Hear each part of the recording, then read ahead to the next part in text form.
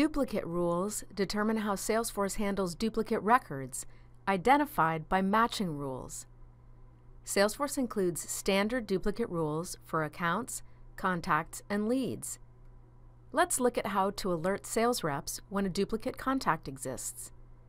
In Setup, find Duplicate Rules, and make sure that the standard contact duplicate rule is active. If your org was created in Spring 15 or later, the standard rules came activated for you. In Lightning App Builder, open the contact page layout or click New to create it. Make sure the Potential Duplicates component is included in the layout. Now, when a sales rep views a contact, Salesforce alerts her to duplicates. She can see if they contain more recent information or notes on calls by other sales reps. Sales reps can merge records they have access to. By default, duplicate rules warn sales reps when they start creating duplicate records. Suppose that one of your sales reps, Jessica, starts creating or editing a contact. She enters a name, account, and title that match a contact already in Salesforce. Salesforce shows a message with a link. Jessica can save the new contact, or she can click View Duplicates to use an existing record. You can customize the message displayed when reps view duplicates of new records.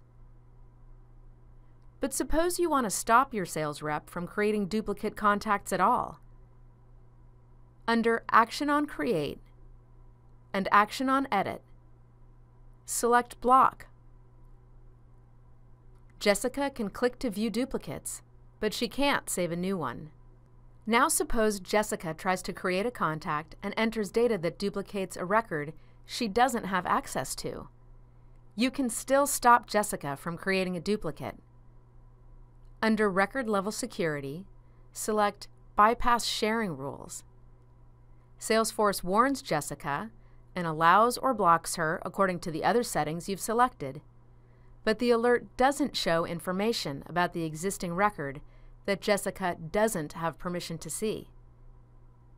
If you match across objects, or if a matching rule and your duplicate rule includes a custom field, define the mapping between fields.